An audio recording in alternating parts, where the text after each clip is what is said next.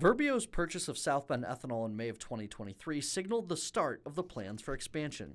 The goal is to modernize the plant and continue to find ways to efficiently produce renewable natural gas. Corn is processed into ethanol. You have a byproduct that formerly was used as a feed additive and sold to farmers, but with that, now that will be further processed in digester tanks. Bauer tells me this expansion will not involve any fracking or drilling.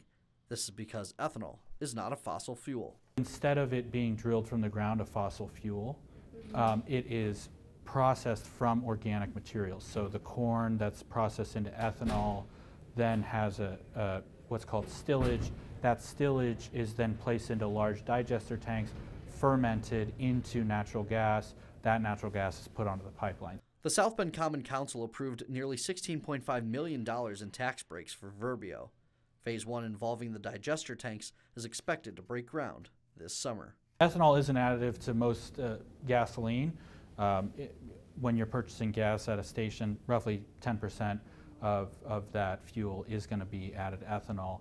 So as we move towards electric vehicle adoption, we're still going to need that for a number of years as we phase out internal combustion vehicles and move into electric vehicles. Thanks for watching. Here's another story you may like, and subscribe to the WSBT 22 YouTube channel.